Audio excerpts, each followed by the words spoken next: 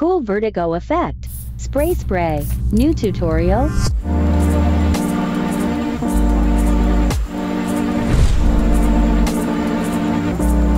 Alright, welcome back to the channel. Today's video is brought to you by Storyblocks. So our setup is pretty much the same as it always is. You've seen me do this a lot. We've got two Aperture 300D Mark IIs. The first one is overhead here with the Aperture lantern, giving us some backlight, good amount of light on the blue screen. If you do not properly light your blue screen or green screen, you're gonna have a not so wonderful time.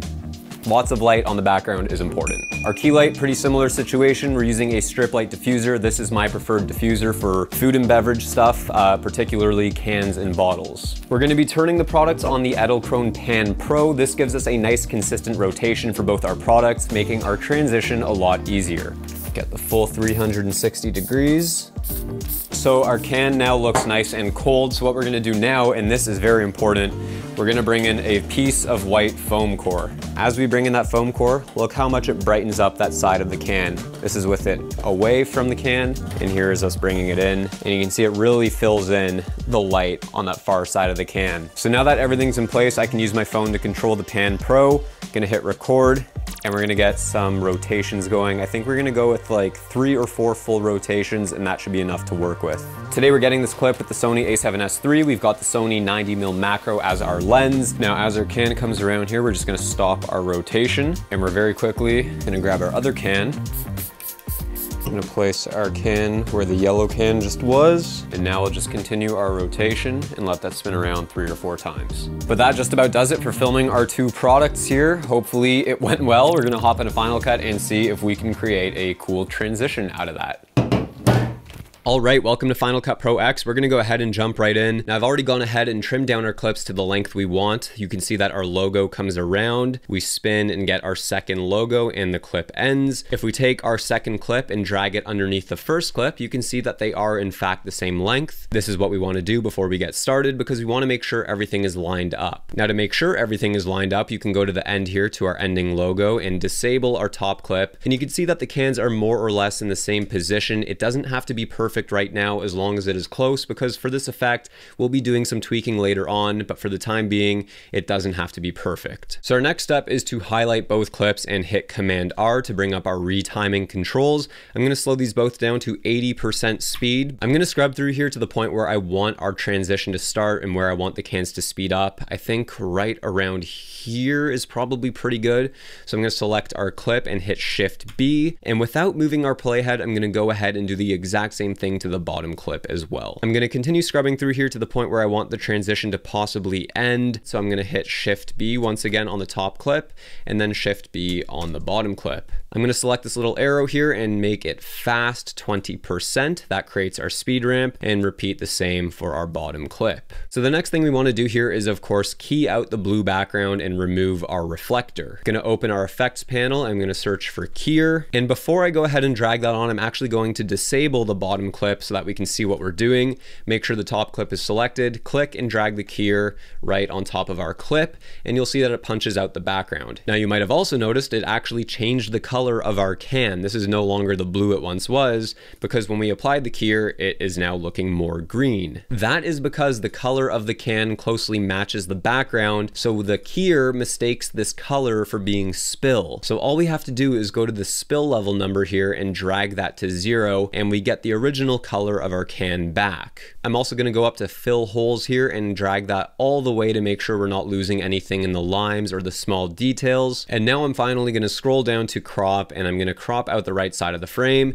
and now we just have our clean can without a background. Now we're going to go ahead and disable our top clip and repeat the same process for the bottom clip. All right, so that's looking pretty good. So I'm going to go ahead and re-enable the top clip and disable the bottom clip, because we're going to start off by working on our top clip. And now we can finally move on to the fun part. You're going to want to go ahead and bring in a motion graphic of your choice. I've got this fun one here from Storyblocks. I found it by simply searching for drip overlay or drip transition. Storyblocks has tons of these individual clips as well as packs of these types of assets to choose from. Okay, so people keep asking me if Storyblocks is actually worth the money, and every time I say 100% yes. There is almost never a project nowadays where Storyblocks and having that access to an unlimited amount of royalty-free stock footage doesn't come in handy. I am constantly finding myself looking for things on Storyblocks to spice up my videos, whether that's overlays and motion graphics like this one, some cool backgrounds to add to my videos. No matter what it is, Storyblocks always comes in clutch, because with the Storyblocks Unlimited All Access plan, I can download as many clips as my heart desires, use them for my own projects and for client work, and nobody is going to come after you for copyright infringement, because when you get the plan, you have the license to use the footage. Now, if you or somebody you know might be interested in Storyblocks, then go to the link down in the description below, or go to storyblocks.com/Daniel Schiffer to learn more. So now that we've got this cool motion graphic in our timeline, we're going to want to go ahead and apply it to our footage. So I'm going to scrub through here and find the point where our can starts to speed up and our transition might begin. I think right around there looks pretty good. So I'll drag and drop our motion graphic right over top, and making sure it's selected, I'm going to set the blend mode to multiply. Now you can see that by adding that multiply blend mode, we have actually eliminated the white background to our motion graphic, and it's just this black part. The problem, however, is that we just want that black part to cover the can and not the entire frame. Now the first instinct that might come to mind is to mask out the shape of the can and do it that way.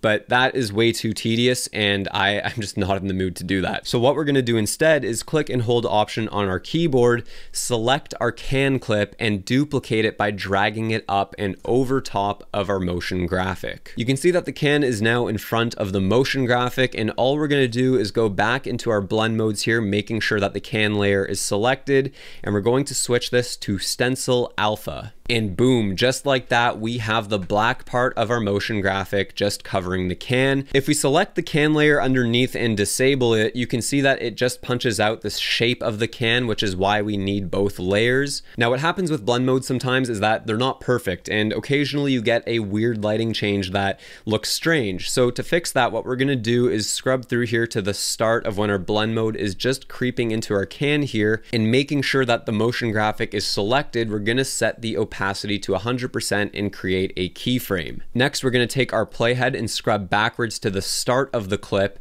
and we're going to set the opacity to 0. Depending on the effect you're doing and the type of motion graphic you're using, you may or may not have to use this step. For me, I just do it anyway, just in case. A quick little fix like that can make a transition a lot less jarring. Now playing this back, I'm noticing that the effect kicks in way too late, pretty much after the speed ramp even happens. So we're just gonna take our motion graphic and drag it back a bit to make sure that our timing is right. And this to me looks a lot better. Now our next step is to click through our transition frame by frame. And when it is fully black, we're actually going to cut our can clips and delete the excess because we no longer need them. From here, we can highlight these 3 clips, right click and make it a compound clip. We're gonna save this as green, hit OK. And now we can re-enable our bottom clip, right click it and make that a compound clip as well and name it yellow. Once again, we're gonna click through frame by frame until the point where our transition starts. And as soon as we see that right there, this is where we can go and take the beginning of our yellow clip and trim it to start at that point. Gonna take the playhead here and scrub through a little bit. And now we're gonna add a luma keyer to our green can clip. Now we're using the luma keyer to remove the black area over the can because underneath is our yellow can, which is what we want to see. So to do that, I'm gonna drag this back a little bit so that we can see our can, drag this over, and this is gonna take some trial and error, and depending on your footage and how you're doing this, it might be a little bit different. I'm gonna go into our matte tools here and I'm going to select fill holes. I'm also going to shrink the edge just a little bit and also add a slight erode. So now we're at the point where we can start lining up the cans and make them match. What I found to be most effective is to take our bottom can and reduce the size of it to 98.5%. By having the can underneath a little bit smaller, it's easier to hide behind the top can. So starting on this first frame here and making sure our bottom can clip is selected, I'm gonna look carefully at this edge and turn on our transforms. I'm also gonna set a keyframe on our position and I'm gonna start adjusting. So that looks pretty good. I'm gonna skip ahead 1 frame and that looks good. Skip ahead another frame. You can see that the top here isn't totally lined up, so I'm gonna drag up just a little bit. That looks good. Move ahead a frame. That looks pretty good. Another frame, maybe move this over just a little bit. And we're just gonna keep repeating this process until we have gone through the whole transition. Once we've gotten to the end, we can go ahead and click done, and we can also cut our top clip right there because we don't need the rest of it. And if we go ahead and play back what we just did, this is what it looks like. So what I want to do now is actually fade out the top can a little bit as this transition is happening. So starting around here, I'm going to set the opacity keyframe to 100%. I'm going to click through to the last frame of our transition right here and set that to 70%. And that just smooths out our transition a tiny bit more, which never hurts. Next step is to give our cans a quick color grade, nothing too fancy here, just some contrast and saturation. And now we're just gonna grab this blue solid and drag it underneath the entire thing. So I'm gonna go ahead and highlight everything and make a new compound clip.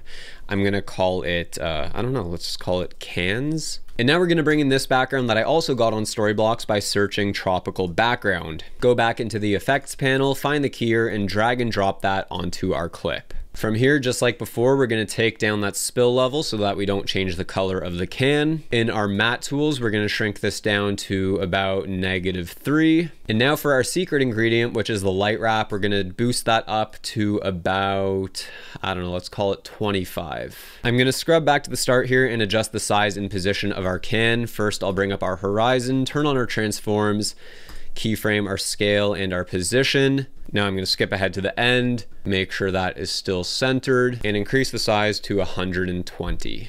Looking at it now, I'm actually going to adjust our light wrap and increase it to 40. All the light wrap is doing is kind of matching the exposure of our edges of the can to match the background. It just blends everything together a little bit nicer. Speaking of the background, it's a little bit too bright and distracting for me, so I'm going to select it and go to our effects panel. I'm going to search for Gaussian, and I'm going to drag that on here. I'm going to turn that down to about 9%, and I'm also going to darken it down as well, and that to me looks a lot better. Now there's actually a whole number of cool things we can do here to integrate our can into the scene even more. I'm gonna duplicate our background layer and drag it above our can, and you can see that we have this nice leaf in the foreground, and I wanna keep that. I'm gonna go into the effects tab here and search for draw mask. I'm gonna drag that onto our leaf clip here, and I'm simply just gonna draw a mask around this leaf. And because this leaf is in the foreground, I'm gonna turn down the blur to only 2%. I'm going to add keyframes to the transforms as well as the control points, and I'm going to scrub through a little bit here and just drag this, scrub through, drag, scrub through, and drag till it is no longer covering the can. And now we have this kind of cool added element of the leaf in front of the can, which helps to tie the can into the scene just a little bit more, makes it look like it actually belongs. Now there's some other stock footage here from Storyblocks that I want to add to this, so I'm going to take this dust particle overlay and put that underneath the can layer, cut it down to size, switch the blend mode to add. I'm actually going to flip it. I'm going to increase the size of it and turn it down to 10%. Next, I'll bring in this lens flare up top here, cut it down to size, switch the blend mode to add, and turn it down to 25%. That's without, and that's with. And finally, I have this kind of golden hour lens flare also from Storyblocks, which I'll drag over top of everything. Cut that down to size as well. Because this overlay isn't very dark, this time I'm going to set the blend mode to soft light, and I'm going to turn it down to about 50%. And that, my friends, is it. After all that hard work, here is the final result.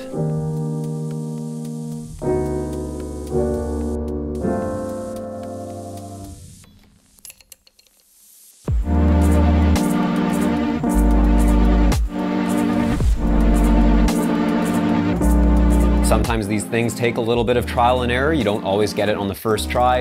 You gotta roll with the punches, punch with the rolls.